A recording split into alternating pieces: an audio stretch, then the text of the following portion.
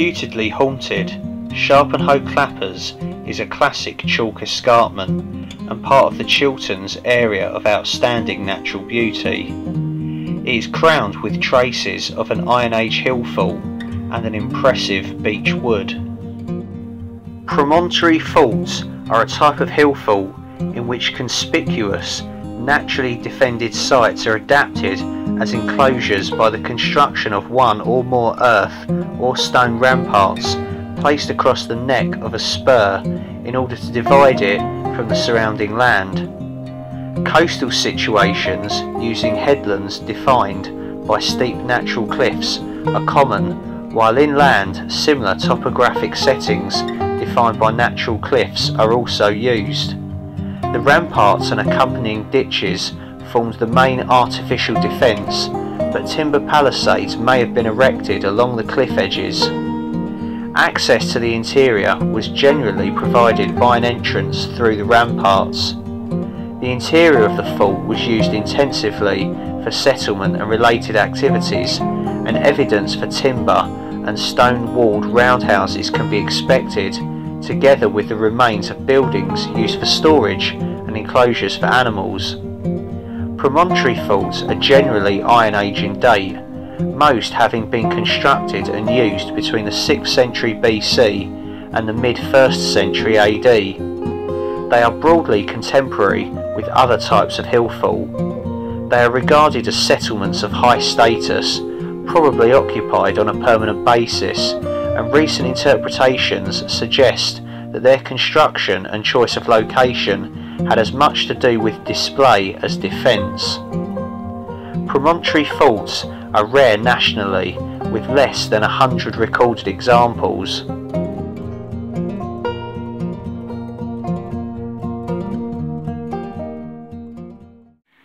Good evening again, everyone. Tonight I'm in Bedfordshire, and me and Candice, the very lovely Candice, she's just ahead walking in the distance there, we are at Sharpenhoe Clappers, which is another Iron Age hillfort. This one I believe is a promontory hillfort. There's different types of hillforts I found out, and we're going to be trying to get away with a little wild camp here tonight. So we've parked the car back at Sharpenhoe Clappers car park. I believe it's National Trust owned, and we've seen a couple of people about, not too many. The views behind us are amazing. The sun is just starting to set because it's coming up to 7 PM now. The weather's actually really nice, a little bit of a breeze up here, but nothing too strong. So this is our views behind us of the valley that Sharpenhoe Clappers overlooks. It's probably not going to be the highest hillfort that we wild camp on, but it's a hillfort nonetheless, and the views are still amazing. Sun's just setting there, as you can see. Absolutely lovely. There's actually quite a few people out and about I actually spoke to soon, but it should get quieter later on, and I'm sure we'll find somewhere to pitch up.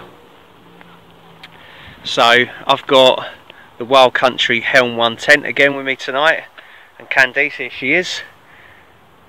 She's got her OEX Fox 1 tent. She's not used that for a while, so she wanted to crack that out. This was a bit of a last minute camp, this one. We planned to go elsewhere and do this one at a later date, but we thought plans fell through and we thought, why not, let's come here and do this one. So we're looking forward to this. It should be good fun. So it's once the sunset's gone, it's going to be getting quite dark, so we'll have to get moving like the clappers. No pun intended. Sharpenhoe Clappers. Oh, awful. Anyway, yeah, so we believe the hillfort is this way, and once we've found a spot and it's quietened down, I'll probably just bring you back then, okay? Chat to you soon. The Iron Age hillfort on the Sharpenhoe Clappers forms part of a series of defended sites established along the Chiltern Ridge during the Late Bronze Age and Iron Age. It is, however, the only regional example of a promontory hillfort, relying for its defence primarily on the strength of its topographical location. Its commanding position dominates the local landscape, providing not only defence but also displaying the status of its former inhabitants. Additional fortifications on the most imposing northern side may also have served this purpose. The trial excavation of a section across the western bank only affected a small part of the monument, but demonstrated that the site retains many well-preserved features, including evidence for timber fortifications crossing the spur, incorporating an entranceway flanked by external ditches. The interior of the fort will retain further buried features relating to the period of use, and evidence of additional timber fortifications may be found on the edges of the promontory. Comparison between the Chiltern Hill forts, the nearest examples being Ravensburg Castle some 3 kilometres to the east and Ivinghoe Beacon 15 kilometres to the southwest, will provide important information concerning the nature of their use and their relationship with the surrounding countryside. Sharpenhoe Clappers was bequeathed to the National Trust by W.A. Robertson in memory of his brothers Norman Cairns Robertson, Captain 2nd Battalion Hampshire Regiment, who died the 20th of June 1917 at Hanover, Germany, and of Lawrence Grant Robertson, 2nd Lieutenant, 2nd Battalion, King's Own Scottish Borders, who was killed in action in France during the Battle of the Somme in or near Delville Wood, 30th of June 1916. Warrens have a long history of construction and use dating from the medieval period to the early years of the present century. Documentary sources suggest that the zenith of the warren construction lay in the late medieval and post-medieval periods, although the practice is thought to have been established following the introduction of rabbits from Normandy in the 11th century. The warren usually consisted of an enclosure surrounding one or more purpose-built breeding places known as pillow mounds or berries. Existing monuments, including burial mounds, mottes and boundary banks, were sometimes adapted to this use. Warrens provided a consistent supply of meat and skins and formed a significant part of the economy of both ecclesiastical and secular estates. The northern end of the Sharpenhoe Clappers promontory was adapted to serve this purpose during the 15th century, when part of the southern bank was constructed as an artificial breeding place. The bank has been shown by limited trial excavation to be well preserved and to retain numerous features of its original design, including a solid revetment on the northern side and drainage channels beneath. The bank also seals an earlier ground surface which overlies part of the Iron Age defences. So we've made it up onto the Hillfort of Sharpenhoe Clappers. The sunset is through there, of course, as you can see. The views are out there, as you can see, that I've just shown you. Now, we would really like to try and wild camp sort of in this area here. It's quite open, but that's not too much of an issue if you're out early enough. But it's full of tree roots and like very chalky hard ground, so it could be a bit of an issue to peg down onto, even though Candice has got a hammer. So we're thinking of heading into this woodland behind us. It's a lot denser.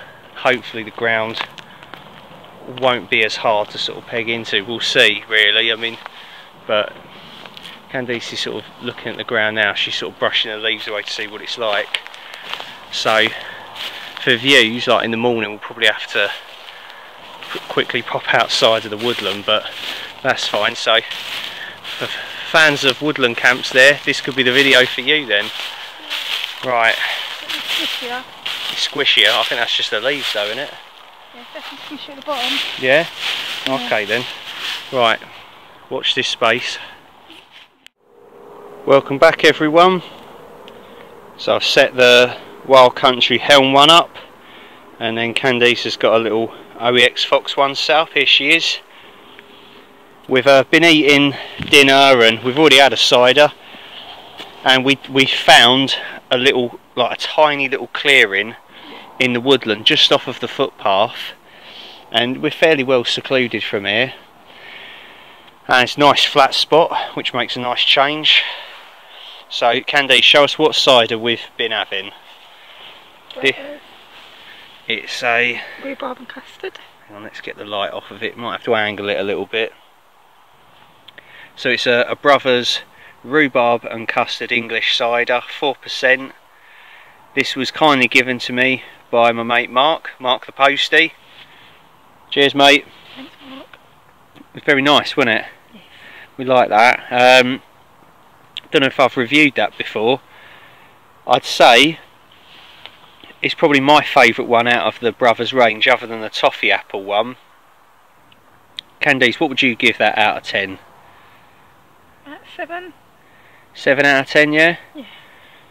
I think I'd give it an 8.1 out of 10. I still prefer the peach. Is it the strawberries and cream? Yeah, that's a good one. Strawberries and cream, Brothers cider. The one we both disliked was the Parma Violets. Yep, that was disgusting. Not a fan, but yeah. And then this is the remains of dinner. So I cooked us some Fray Bentos meatballs in tomato sauce out of a tin, and a packet of instant mashed potatoes. Trying to save a bit of money just because, well, funds are tight at the moment. Ration packs, I've got some to do. They're just ones that I've had before, but I had to buy the cheapest ones, and yeah, to save money I thought I'd get some meatballs and instant mash from Sainsbury's, so works out cheaper, and we've still got a little bit of leftover mashed potatoes here. The only problem is it's a lot of washing up to do. So the other side we're going to have is one of my mate Hambo's ciders that he got me for Mersey Island, recent wild camp. Cheers mate. So it's a ye old Tom Outdoors Esquire heritage cider. Look at that beard. 7.4%. So it's a wear a nappy. This is a shit yourself in bed job, I reckon. Yeah, you're falling asleep with your shoes on in your trousers job, that one. Best served outdoors with your favourite ration pack. Established in 1888. I'll level with you, it's actually a bottle of Thatcher's. I'm not sure what Thatcher's it is, but he's basically put new labels on them if you watched the last video. So I'll read it to you again if you've not seen these. Ye old Tom Outdoors Esquire Heritage Cider, pick of the year 2019. Tom Outdoors started making cider at his family farm in 1888. Inspired by his passion for the great outdoors, his cider is crafted from the finest natural ingredients selected from the great Essex countryside and matured in oak vats. This is a medium dry, sparkling cider, deep in flavour. Ingredients: lots of apples, loads of outdoor passion, splashes of history, and a little squeeze of Candice. Bless her. There we go. So I want to say a big thank you to Hambo again. Cheers mate, these were a real surprise, and I think they kind of surprised everyone on the camp. They were amazing. So yeah, thank you very much. We're going to crack this one open now. This one's for you, old chap. Okay, little bit Blair Witch Project. Look at my glasses. You look terrifying. Blimey. Don't anyone have nightmares? I'm joking.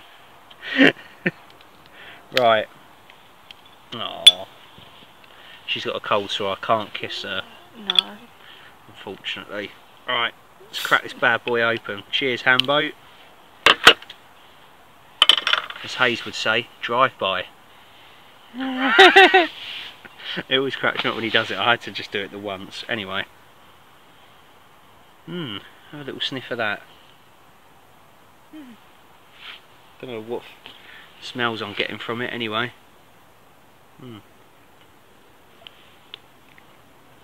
Christ, that's strong. Whoa. Whoa.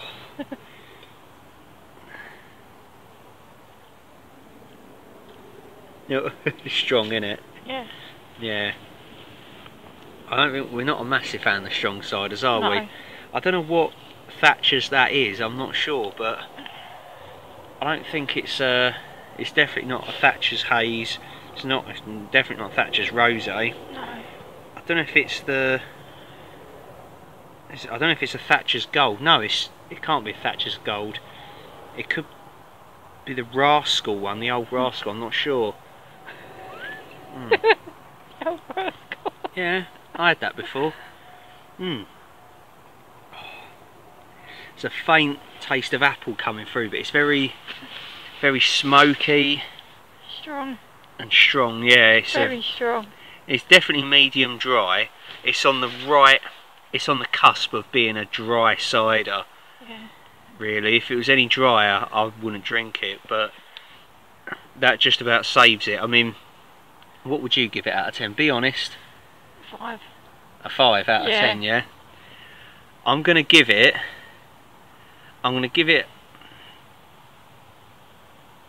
a 5.8, and I'm giving it more just because it's mainly the labels. The labels are amazing. Labels are 10, but you know the drink. Yeah, if we was basing it on the design of the bottle, Yeah.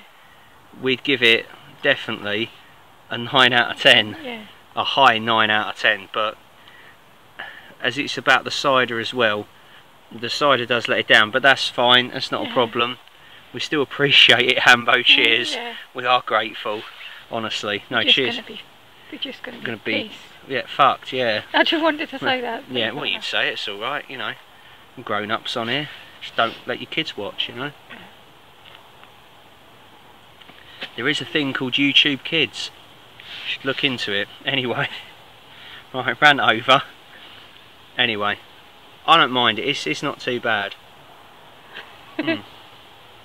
Anyway, so yeah, cheers Hambo, and cheers everyone. Bye. It's about 10:30 now. We've finished both ciders, and we've eaten our food for the night. So it's time for a Galaxy hot chocolate. The OEX Takana stove is still working wonders. Gas is running a bit low on it, but it's still working fine.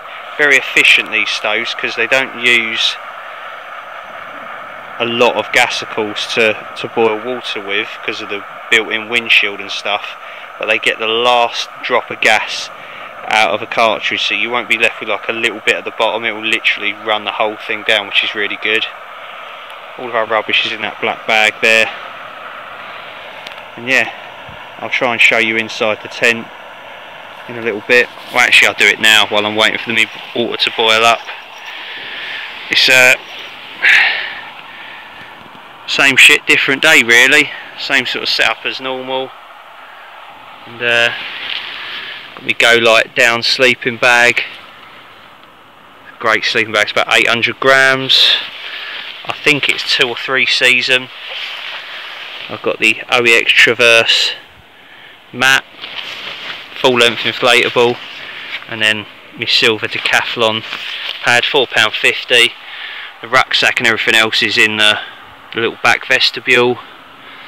I forgot to bring a pillow tonight, but that's fine. I'll just use spare clothes rolled up. To be fair, it is really warm tonight. I've put my down jacket up, I don't really need it as such. A little cheap lantern from Decathlon as well, not Decathlon, Aldi, sorry. It was under a tenner, I know that. No bugs or anything. Lots of little spiders. So the devil, there's one. But that's it really. We've not really seen any gnats or midges, mosquitoes or any flies or anything. It's been pretty good. Oh, we've got boil on. Candice's little setup in there as well. She's got a Blacks Apex down sleeping bag, bright pink. I think that's under a kilo as well, because it was originally mine. I gave it to her, and I think she's got. Have you got your OEX half pad? No, I've got a full pad. Oh, your full length Thermarest, Yeah. and your silver Decathlon one as well. She's got a little porch here as well, of course, to store everything. Yeah, right, let's get that hot chocolate made. Well, it's gone 11 PM now, I think. I haven't really checked the time. We're both in our respective tents. It's actually really warm. I'm in like a t-shirt and my thermal long johns, and I'm actually really warm. I'm not even in the sleeping bag. I could sleep like this, to be honest. Candice has gone all out, and she's got softy trousers on. I was like, you're going to be sweating, love. What else she got on? Aztec leggings on. She's got her Aztec leggings on, right? Because you couldn't find your thermal leggings, could you? And her Aztec leggings make her bum look rather big. Yeah. Yeah, I've got my thermal t-shirt and I've just got a t-shirt on. Thermal t-shirt and a t-shirt and your softies. Yeah. Oh, you took the softies off now then? No, still got them on. You still got your softies on, and you got your Arctic socks on, Yeah. and a normal pair of socks. Honestly, I mean, I've got all my other stuff over the back here. I've got Arctic socks. I've got the softies as well. I mean, I think we've gone a bit overkill with the stuff. This is more like winter setups we've got for this camp, and it's actually turned out to be really warm and quite mild and nice. I mean, because we're in the woods here, it's sheltered from the wind and everything. I haven't had to peg out the guy lines, A, to save space, and B, because we just didn't really need them. Yeah, so all my spare clothes I'm just going to use as a pillow, really, because I forgot to bring my pillow, as I mentioned. Yeah. So we're both comfortable in our tents. Anyways, it's to summarise. Sorry, we sat outside earlier on. We sort of walked over the other side, the Hillfort, to like kind of the side where the sun had set. And it was a really nice view actually. It was dark, but you could see all the lights on in the distance, trains in the distance, like the main roads and stuff, and houses and that. Sort of the larger towns over in the distance on the horizon, all lit up and stuff. Kind of like a circuit board. It looked really nice. We sort of sat there, finished off the last of Hambo's cider. Cheers, mate. And then made our way back to the tents. Made a hot chocolate, of course. Gonna have that and then get some sleep. We'll see you in the morning. Good night, everyone. Night, everyone.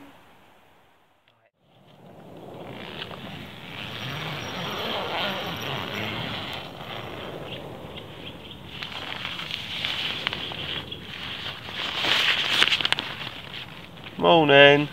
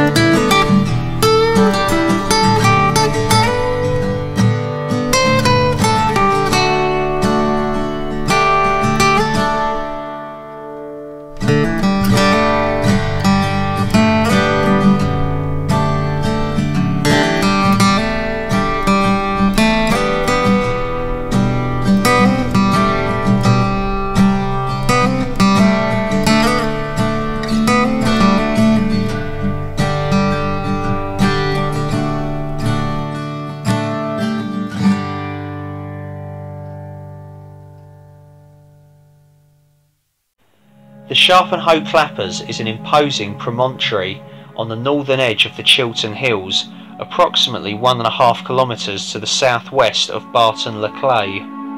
The Iron Age fault is situated in a commanding position on the northern end of the spur, some 90 metres above the surrounding countryside to the north, east and west. The promontory fault is roughly rectangular in plan, measuring 250 metres north to south and 150 metres from east to west, defined by steep slopes on all but the southern side. The area contained by the abrupt edges of the natural scarps rises gently towards the central spine of the promontory, forming a relatively level plateau. A mature beechwood now covers this plateau, which forms the interior of the fault. There is no evidence for ramparts on the eastern or western rim, although a timber palisade would have provided sufficient defence in addition to the natural gradients.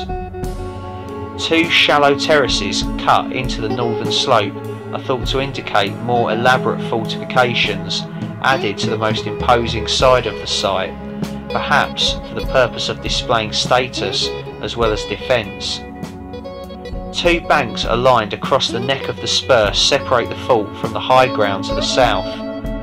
The banks have long been considered to represent the southern defences of the fault.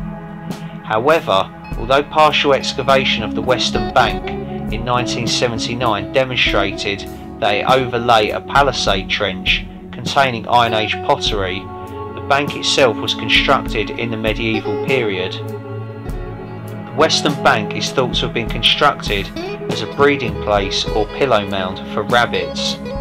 The section cut through the bank in 1979 revealed sequential layers of soil and chalk distributed by numerous burrows and containing fragments of 14th and 15th century pottery.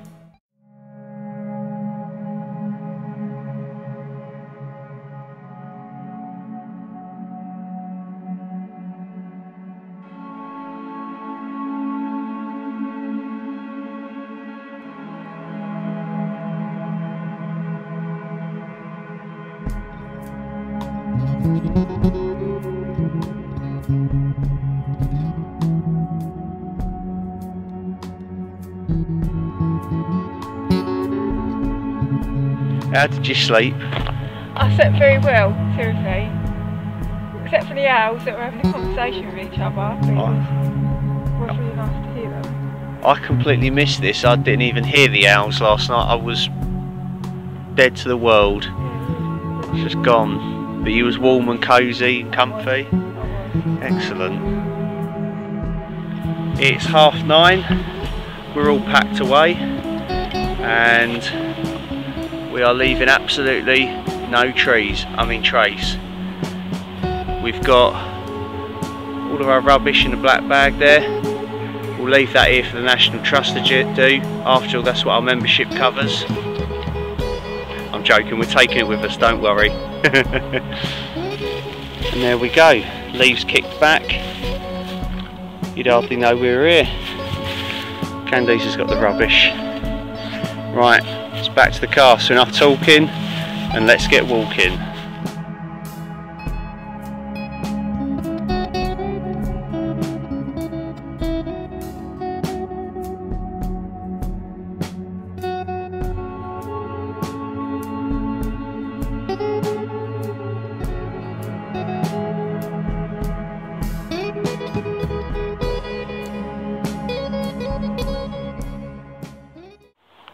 We've walked along the perimeter track on the east side of the Hillfort, clearly marked track, seen a few more potential spots for camping, but the central woodland was probably the best bit for us really, so we got lucky with that.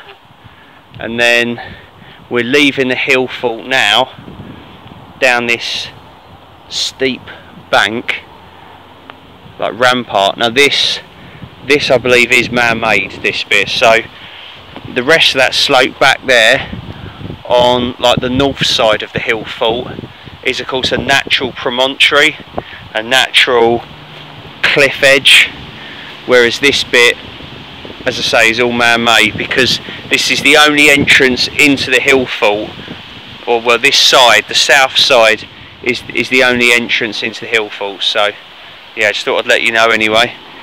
See, Candice is struggling, bless her, to get down this. It is quite steep. Yeah, there we go. How cool's that? You can actually see almost the design of it. Of course, if I had a drone, it'd be even easier for you to see, but they cost money. Right, I think we're heading back that way to the car. The bank overlies a buried surface containing fragments of Iron Age and Roman pottery, and was originally constructed against a series of posts set into holes beneath the northern edge. These posts were later removed and replaced by a solid revetment of chalk rubble, which would have enabled more effective culling of the stock by restricting the number of entrances. 2 parallel channels had been dug across the slope beneath this section of the bank prior to its construction. These channels would have provided drainage for the interior of the bank and are a characteristic feature of medieval warren mounds. The interior of the Iron Age fort remained as pasture until the establishment of the beech plantation in the 1840s, and is thought to have formed a warren associated with the bank. The warren may have been enclosed by a fence separating the rabbits from surrounding areas of cultivation. 2 medieval cultivation terraces, lynchets, lie to the south of the western bank. The monument was first identified as a British camp in 1874, based on its commanding location and apparent southern defences. The name Clappers is thought to derive from the medieval Latin term claperius, or the French clapier, meaning a heap of stones or rabbit hole. The name was first documented in 1575, at which time it may have referred specifically to the warren. Since the 19th century, the name has applied to the entire spur. We're back at the car park here at Sharpenhoe Clappers Hillfort. That's the end of this video. It's been a good little camp, that, and I should point out that I wouldn't have heard of Sharpenhoe Clappers if it were not for a subscriber or someone that commented on one of my recent Hillfort videos. So apologies for forgetting your name, but you know who you are. Thank you very much for recommending this place to me. It has been absolutely brilliant. We've enjoyed it, haven't we? It's been really good. So a big thank you to Candice joining me on this one. Can't kiss her because she's got a cold sore. Go. Yeah, it's been good. Yeah. She loves a Hillfort. I do. So do I, yeah. So yeah, it's the end of this video. I hope you've enjoyed it and the history and stuff and the camp. It's been nice. So until next time, take care of yourselves and look after each other. Stay safe, everyone. We'll see you on the next one. Cheers, goodbye. Bye. Bye. Peace. Come on then, you coming down?